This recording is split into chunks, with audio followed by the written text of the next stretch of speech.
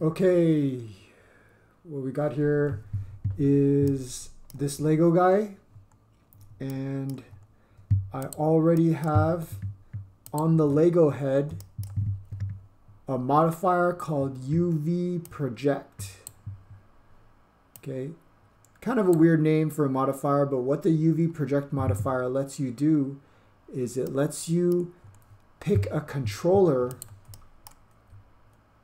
and then you can kind of move your UV map around. Okay, so I've got this all set up on a specific section of this head. What I'm going to have you guys do next is to change the eyes, be able to animate and switch out the eyes. Okay, one way to go about that is to add your second UV Project modifier on the same head.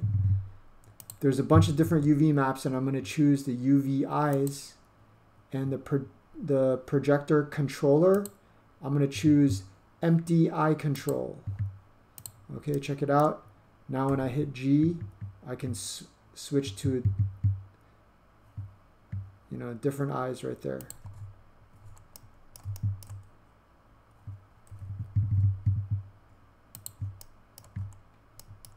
All right.